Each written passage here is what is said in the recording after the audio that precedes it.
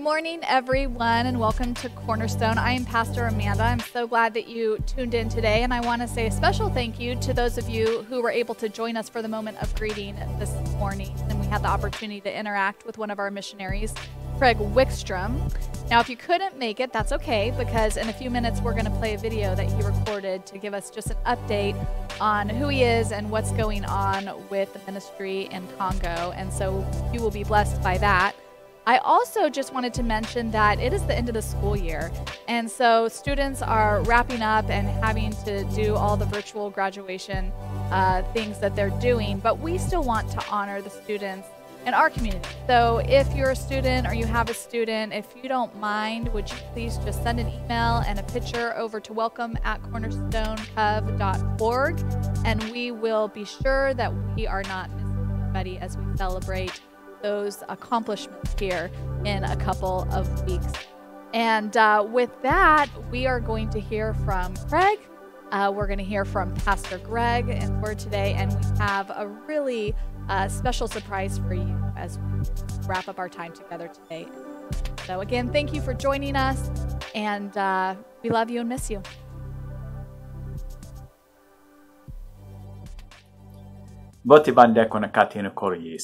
Greetings, brothers and sisters in the Lord Jesus. My name is Craig Wickstrom, and a year ago, I was able to share with you a little bit about my story by video, about my call to serve as a liaison between the covenant churches in America and Congo. Today, I want to begin by thanking you, both as a congregation and individually, for supporting me. I struggle with the need to raise adequate funding for this position, and your support has been a great encouragement to me. The Bible teaches us about our relationship with God, but it also teaches us about our relationship with others, and you have been an example of that. But that's also kind of makes it not too surprising that when we have received communication, when I have received communication from Congo in recent days, the Congolese individuals have expressed their concern about us. They are reading and hearing of the news here in the U.S. and our struggle with the coronavirus. They are concerned to hear how we are doing, and they are praying for us. In March, I made a trip to Congo to spend a month of relationship building. At that time, I arrived in Congo. I found that the country was preparing for the virus, but they weren't overly concerned because they just added it to the list, to Ebola, measles, cholera, and so on. By the time I was forced to leave on March 20th, however, things had changed, and President Tshisekedi had become more concerned. He prohibited flying internationally. He prohibited flights domestically. He closed schools and other services, and he limited gathering sizes to no more than 20. Consequently, the church has struggled because they're no longer able to worship together in large groups to sing and dance and pray together. Instead, worship has moved to a family size. And what has happened is that the diaconate has been visiting each family on a weekly basis, and pastors have worked through the radio programming. They have organized preaching and teaching. They've organized singing. They've organized prayer time. They've given announcements. Even communion has been adapted to this time, where communion elements are left at the church and people are allowed to come one by one to receive the elements as they are scheduled. This pandemic is difficult for all of us around the world, and we need to be concerned about our brothers and sisters around the world. However, at the same time, we can know that they are caring about us. They are praying for us. My calling is to reinforce the relationship between the covenant churches in Congo and America. Thank you for walking alongside me. Well, good morning, everyone. It is good to be with you. My name is Pastor Greg, and we are finishing up week number 3 in a series on fear. But before we get to the message today, I just have a couple of thoughts kind of regarding what's happening in our community about the coronavirus, and also some information about when we may be able to start up again. First of all, I don't know if you've noticed this, but I feel like when the epidemic or the pandemic began to spread and became a thing, there was a general sense of unity and solidarity with each other in our culture. But as we move towards reopening, what I've seen, at least online and in different parts of the community, obviously there's very different perspectives on if we should be closed or not closed, what role the government should have or not have, the balance of economy and safety, and all of these questions. And people are on different sides of this thing, which is great and fine. But what I'm seeing is that as we're beginning to have different perspectives in our society, is that there's a demonization of people on the other side that's happening often, or a questioning of motive, and kind of these dividing type of, kind of just this division within our culture. And what it reminds me of is that, especially as the church, this is a powerful and important time to show our unity. And especially here at Cornerstone Covenant Church, we're a covenant church, and one of the things that has made us unique since the beginning of our founding is that we major on the majors. We focus on Jesus, His Word, His mission, the power of the Holy Spirit, and we minor on the minors. And we agree to disagree on some things, and sometimes we passionately disagree. But at the end of the day, we trust in each other, we think the best of each other, we don't judge one another, and we're still brothers and sisters in Christ. And so even in our own community, we've done this really well over the years. I just want to make sure we continue to follow that way to show our unity and our diversity. But also to let you know, it's not just about Cornerstone.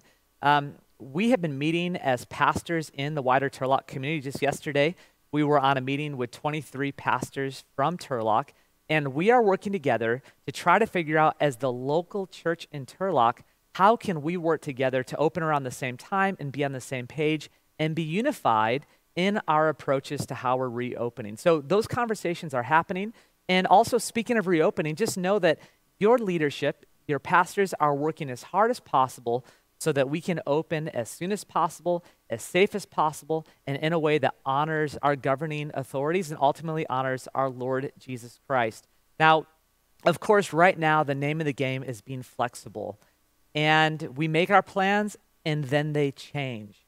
And so right now, when we got off our Zoom meeting with the pastors the other day, we're hoping that the churches in Turlock will hopefully be able to reopen around mid-June.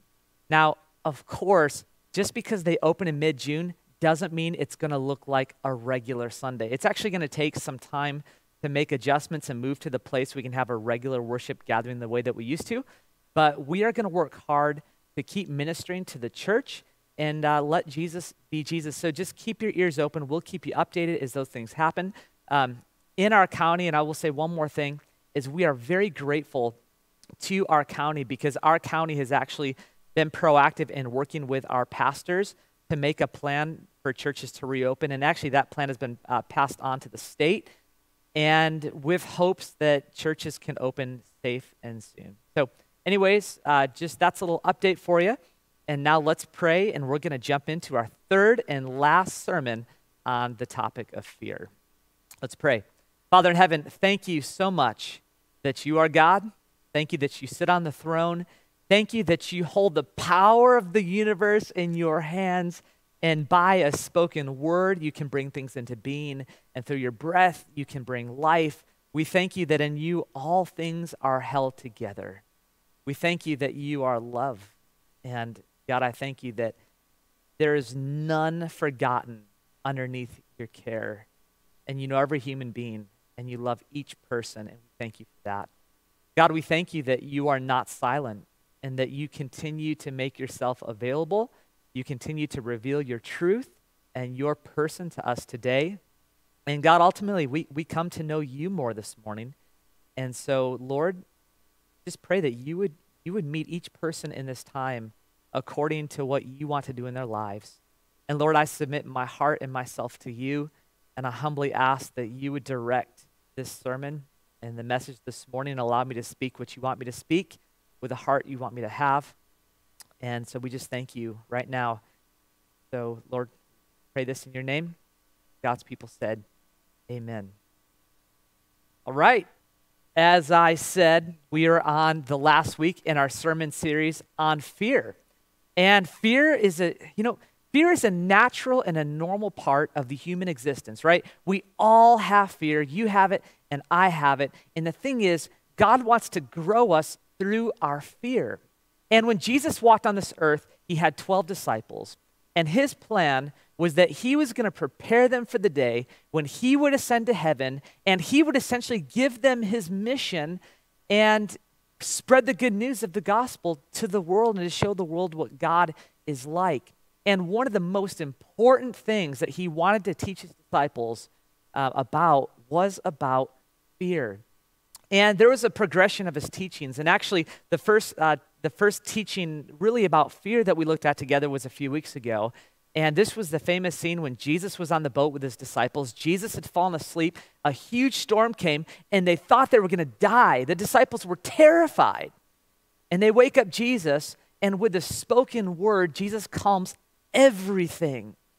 And the scriptures say, a little bit to our surprise, is that after Jesus calms everything, the scriptures don't say, and now the disciples were at peace and they were no longer afraid. No, the scripture said, but after that, they feared a great fear because their fear of Jesus was bigger than their fear of the storm, because Jesus was teaching them that his power was greater than any other power.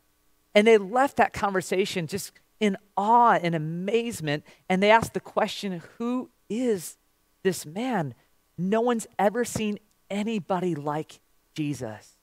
Now, when they get to the shore, they actually get an answer to that question, because when the disciples and Jesus get to the shore, a demon-possessed man shows up to greet them. And of course, this is a powerful man, because there's many demons inside of him. And when Jesus shows up, the demons, they actually know Jesus because they have some spiritual wisdom. I shouldn't say wisdom. They have some spiritual insight because they've known Jesus from another realm, and they know what's going to happen in the final judgment and where this thing is going. But when they encounter Jesus, they begin to beg Jesus that Jesus basically would be merciful to them because they know his power. Now, what Jesus does is he exorcises the demons from this man, bringing freedom and wholeness and new life, and he sends the demons into a herd of pigs. And these pigs go off the cliff, and they go off into the water. Now, in this moment of deliverance, Jesus delivers the man. He also delivers the whole community, because this man has been a nuisance for years and years. And so once again, you would expect that after the deliverance, there would be peace in the city. But the same thing happened to the townspeople that happened to the disciples. And they came to Jesus, and instead of being grateful and at peace, the scriptures say they were terrified. Like the disciples, they feared a great fear because they saw that the power of Jesus was great. His power was greater than the power even of this demon-possessed man. But this was the lesson that Jesus wanted to show the disciples. When they saw the power of Jesus, instead of gratitude and drawing near to Jesus, the people of the town came to Jesus and they said, Jesus, we want you to get out of here. They saw his power and wanted to put as much space as possible between them and between Jesus because they didn't understand the nature of his power. It's a good lesson the disciples need to hear, because when people don't understand who God really is and who Jesus truly is, they won't want to be close to him. But one of the great tasks that Jesus gave his disciples and gave to us is to proclaim the good news that God so loved the world. And God is powerful, but God is also love, and we are invited to draw near to him. Now, when the disciples sail back to the other side of the shores with Jesus, Jesus does a couple things, and then they come together, and Jesus has a mission conversation with them. And he basically reminds them and says, hey guys, here's the deal. You are going to go out and you are going to do what I've been doing. You're going to heal people and you're going to proclaim the good news. But just so you know, there's going to be opposition and people are going to talk about you.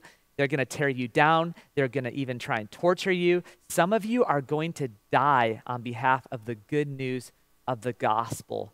But have no fear, because in the midst of all of this, don't forget what God thinks about you. And this is what Jesus said to them.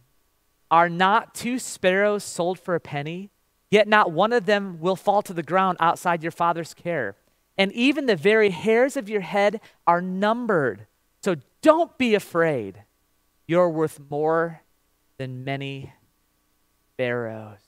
So no matter what happens, Jesus reminds them, you are not only valuable to yourself. You are you're not just valuable to yourself. You are valuable to God. In fact, you're infinitely more valuable to God. He even knows the hairs on your head. So don't be afraid of the people who can even take your life, because it's God above who determines your eternal destiny. But just remember, he loves you and he cares for you. Now, after this conversation, we now move to the last part of our field trip on fear. And I love this story because in this story, we kind of see Jesus bring the whole thing together in a really kind of a neat way. So let's jump into the text this morning. We're in Matthew chapter 14, verses 22 and 23 is where we're going to start. And here's what it says. Immediately, Jesus made the disciples get into the boat and go on ahead of him to the other side while he dismissed the crowd.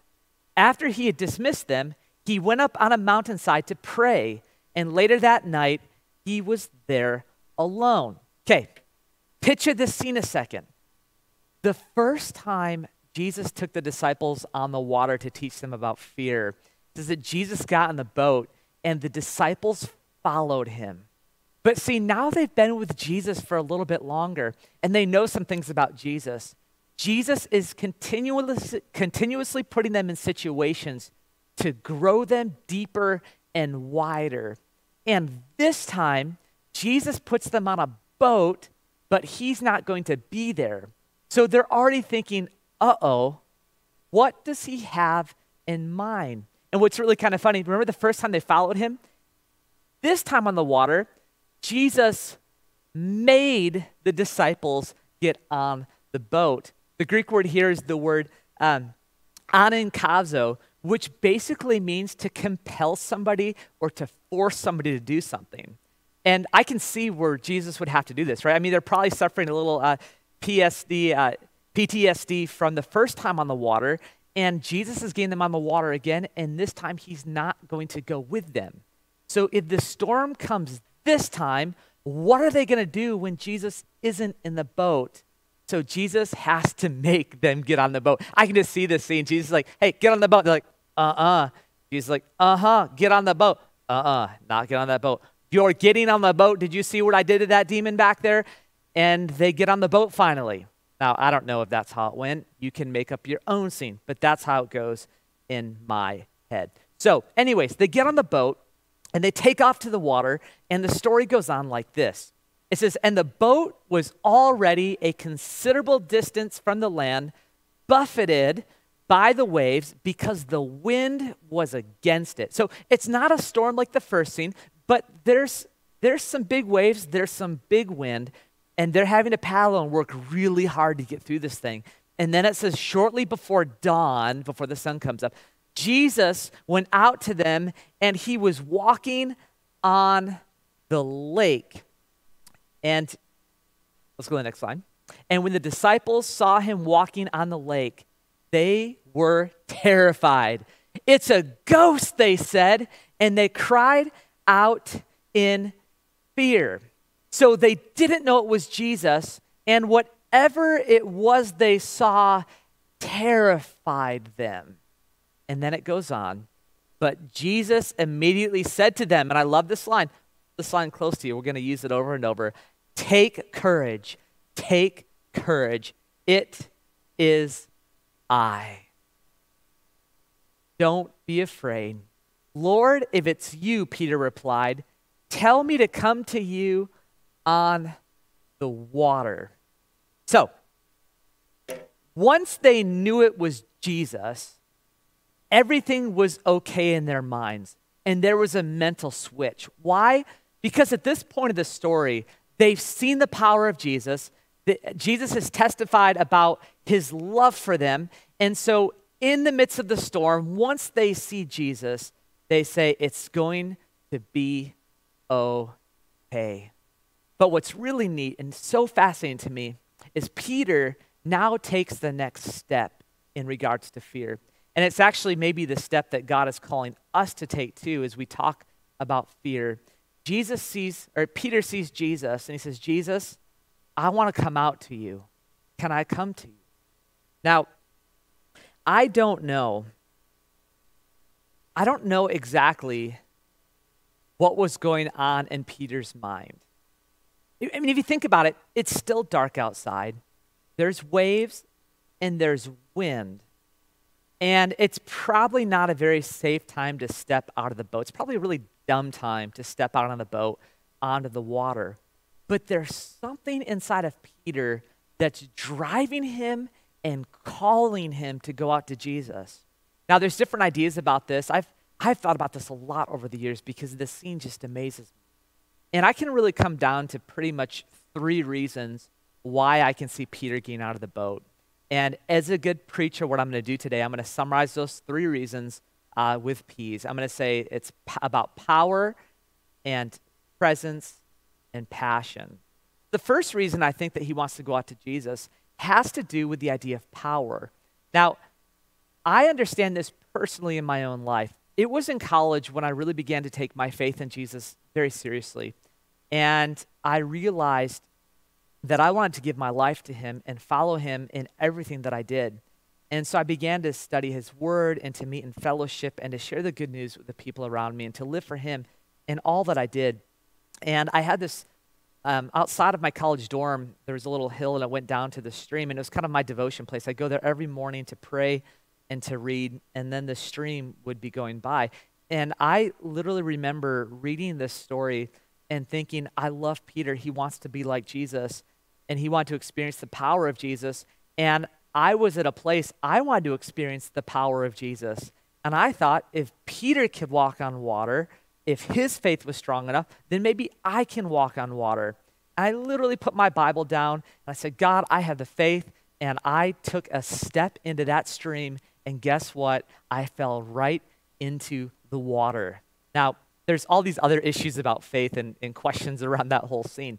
But at the heart of it, or part of it, was that I just wanted to experience the power of God in my life. And I think that's part of what's happening in Peter. He wants to step out and experience the power of God in his life.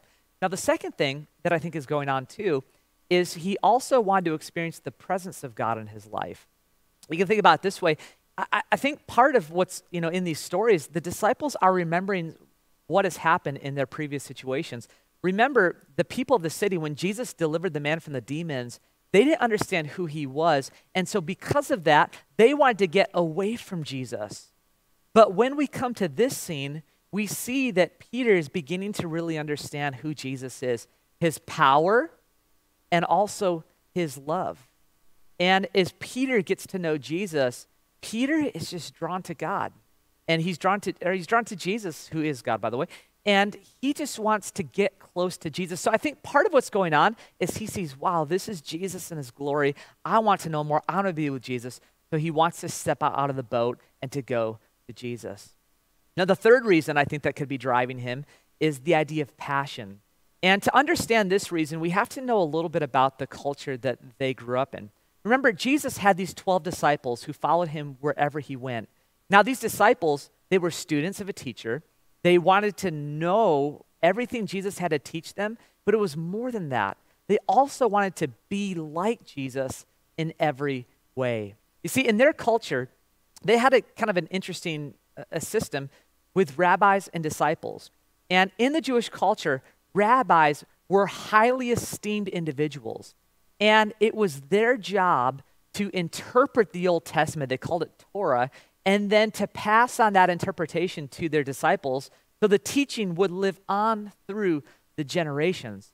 Now, these rabbis, as they sought to pass on the tradition, they wouldn't choose just anybody. They chose the best of the best, the brightest, and the most dedicated, those who had the biggest potential to do what they did, to be their disciples and to follow them around. And so when little Jewish boys were born, most Jewish boys would go to some sort of Torah school and they would learn the Old Testament. Many of them would memorize even the entire first 5 books of the Bible. And they had different levels of education. And if you were the best and the brightest, you go on to the next level and then on to the next level. And then finally at the top of all of it, when you kind of finish your education, you would basically apply to be a disciple of a rabbi.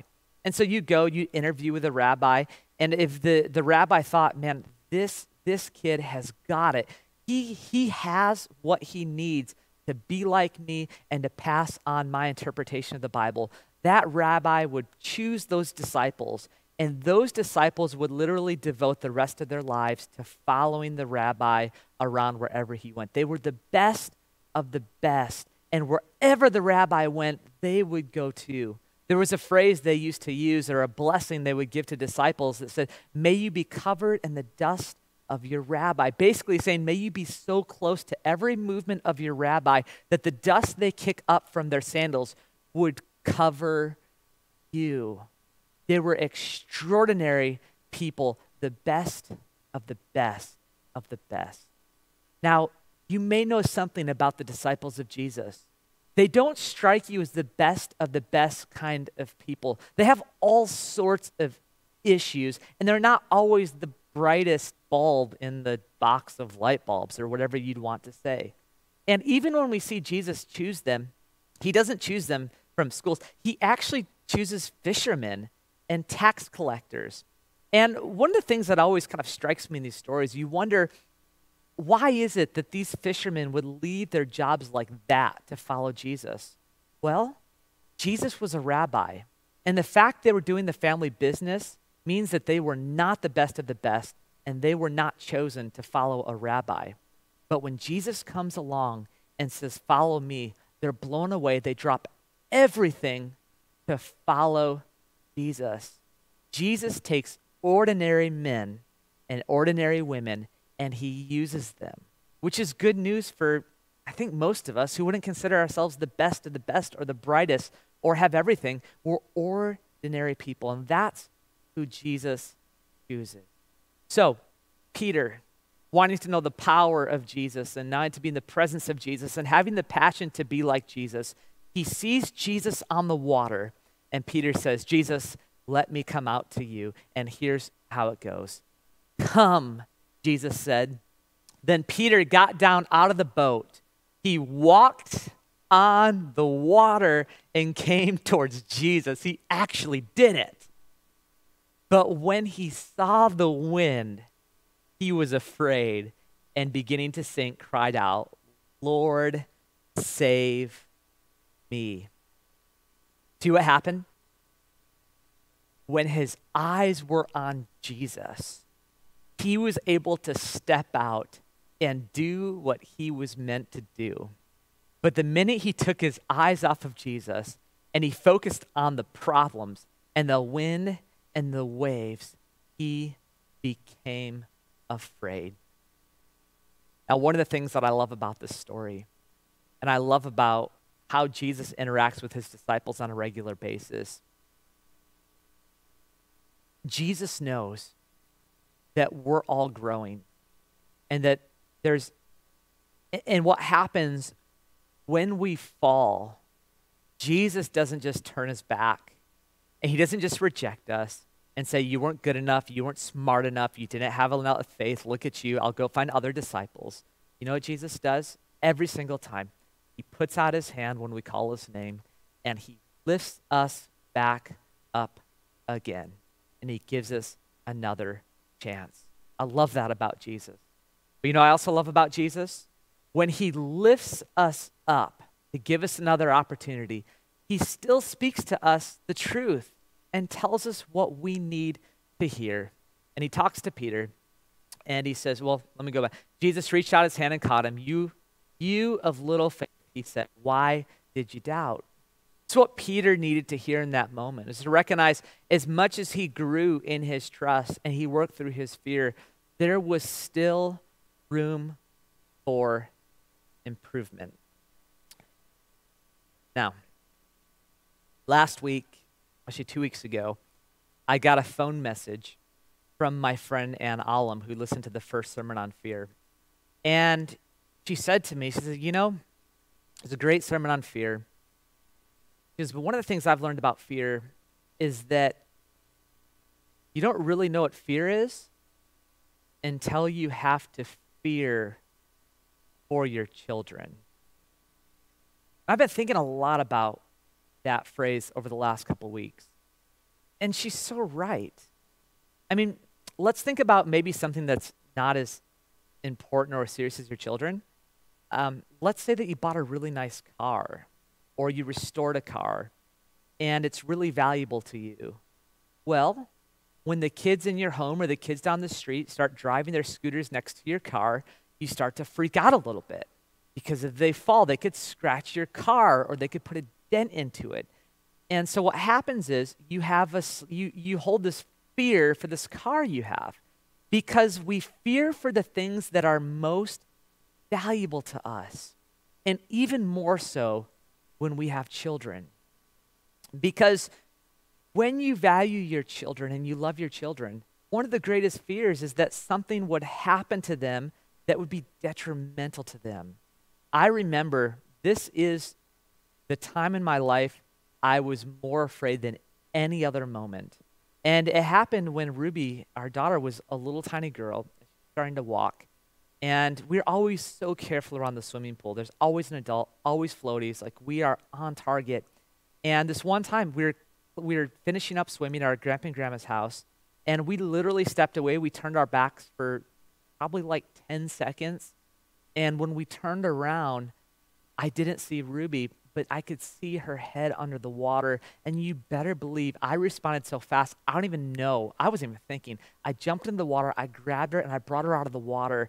And once she was breathing in okay, I was shaking. I was so afraid because I feared for that little girl, because she was so valuable to me.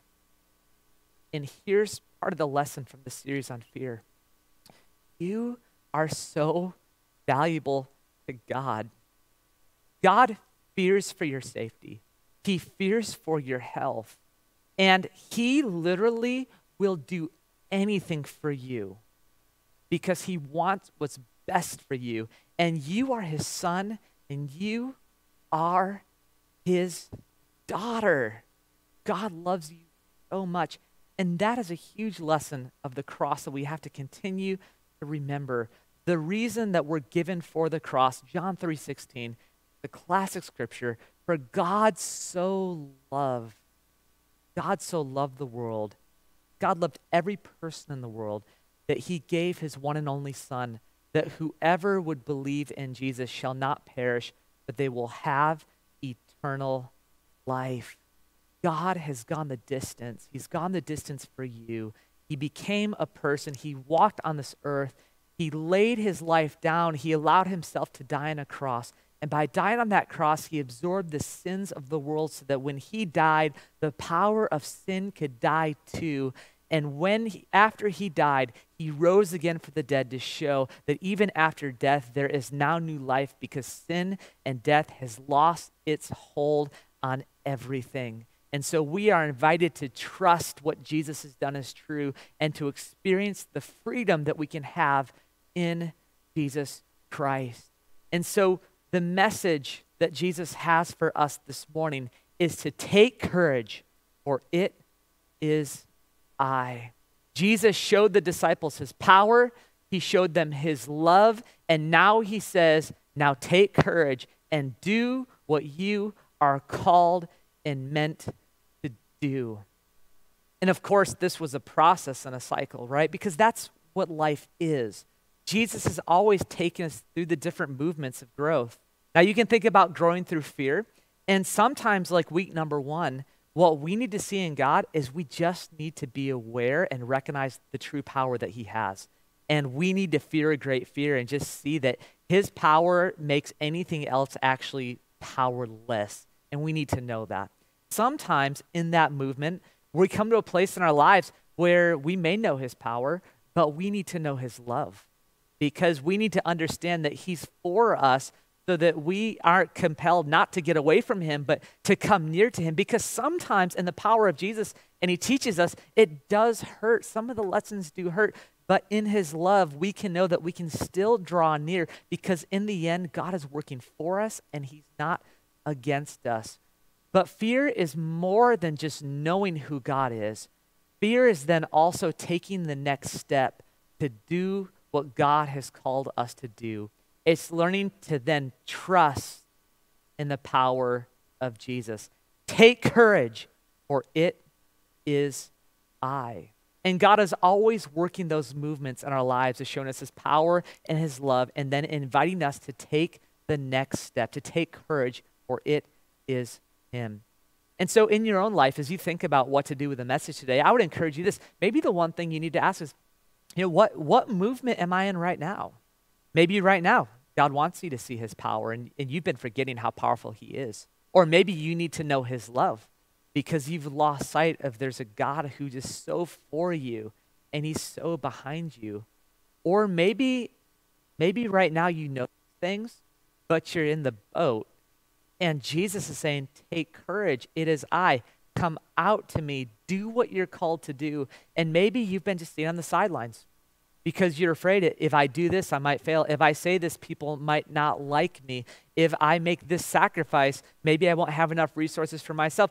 And maybe you've been afraid, and maybe God now is saying, I want you to step out and do what you're meant to do. And if you're wondering, what are you supposed to do? Sometimes those things are specific, and it's to start a ministry, or it's to take on a certain job, or to have a role as a parent, or whatever that is. But they're also broad. There's things that we're always called to do. We're always like the disciples. We're always called to step out and to be like Jesus. We're always called to step out, and wherever Jesus puts us, we get to be bearers of the good news that Jesus loves the world and Jesus is for you, and invite people to put their trust in Jesus. So what is God asking you to do as he takes you through a journey of fear? Now, the journey on the disciples that Jesus takes the disciples through is a really encouraging journey, because you do see their growth. And even in all the missteps of the disciples, what happens after Jesus leads them through his death and resurrection, and they truly see his power in a new and whole way when Jesus rises from the dead, we see that when the disciples know his power and love, those disciples become fearless.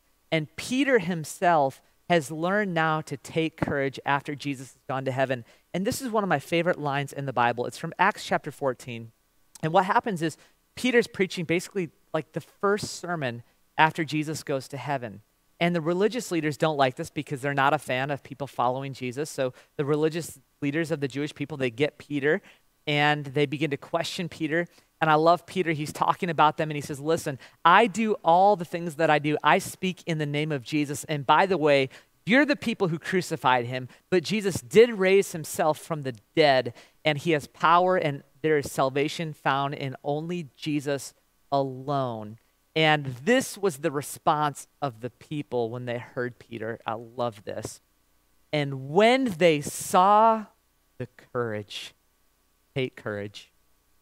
When they saw the courage of Peter and John and realized, check this out, they were unschooled and ordinary men. They weren't the best of the best. They didn't have all the training. They weren't the smartest people. They weren't those people we look at when, you know how there's some people you look at them, you're like, man, they're so good at so many things. I wish I was like them. They're not like those people. These are unschooled and ordinary men. But they were astonished. And they took note that these men had been with Jesus. Because ordinary men and ordinary women become astonishing people when they are with Jesus and they learn to keep their eyes on Jesus. Jesus didn't choose the best of the best to be his disciples on purpose. He wanted all of us to know that anybody can follow Jesus and anybody can live an astonishing life when they're with Jesus and when they learn to keep their eyes on Jesus. So, as you go this morning, in just a few moments, we are going to worship together, and I'm so excited to worship with Sue, and so I encourage you just to join us in song. But as you go this week, I just want you to take courage and think about the steps that God is calling you to take in your life, and then don't be afraid. He has power and he has love, and he's totally for you. So with that, let's pray and we'll worship together. God in heaven, we thank you. We thank you for your power, and we thank you for your love. And we thank you that even as so many people throughout human history and even today have been unsure about your power or unsure about your love, we thank you, Jesus, that you have made it abundantly clear that the power is yours and the love is yours, and all glory belongs to you. So Lord, I pray that that truth would sink deep into our hearts and into our souls, and we would be like Peter and learn to be fearless and take the steps you're asking each of us to take. God, would you show each of us the steps you want us to take, and would you fill us with your power, your presence, and your Holy Spirit to do what you're calling us to do. And to you be all the honor and the glory forever and ever. Amen. Grace and peace. Good morning, friends. My name is Sue Bonander, and I have the privilege of sharing music with you this morning. I'm going to start by reading a little bit of Psalm 100, which speaks about singing. Make a joyful noise to the Lord, all the earth. Serve the Lord with gladness and come into his presence with singing. And that's what we're going to do now. Come into his presence and sing joyfully as we praise him. And I'm going to imagine you at home sitting on your couch or wherever you are and singing with me, because it's much more fun to sing together than all alone. We're going to start with a song called Trust in the Lord with All Your Heart, written by Rick Carlson. It's from Proverbs chapter 3, verses 5 and 6.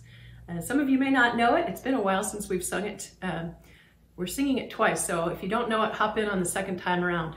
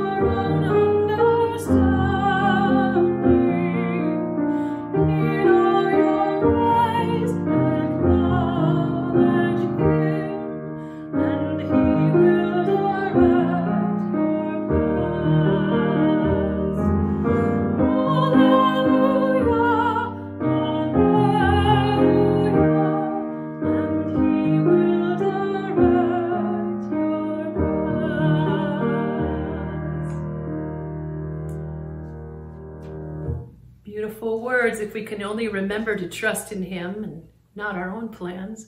If we trust in him, there's no need for fear. So in continuing with that trust theme, the next one we're going to sing is "'Tis So Sweet to Trust in Jesus." It's been rearranged by Casting Crowns. And remember to sing joyfully. Here we go.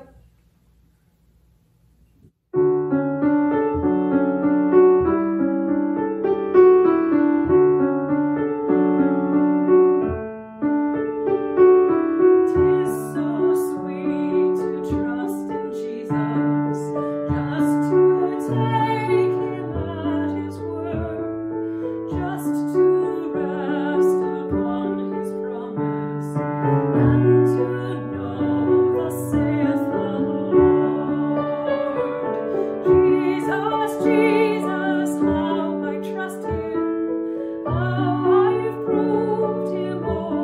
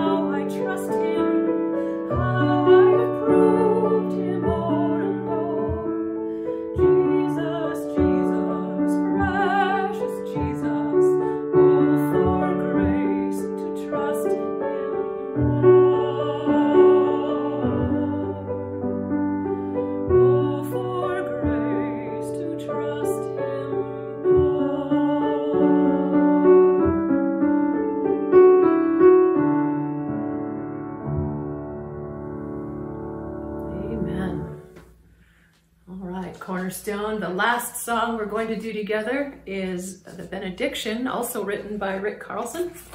And I like this one because when we're together, sometimes we split the church in two, and one half will turn to the right, the other half will turn to the left, and we sing each other out after a wonderful worship service. So I'm going to imagine you singing to each other wherever you are. If you're alone, look in the mirror. I don't know. This is great. The Lord bless you and keep you. Let's do it.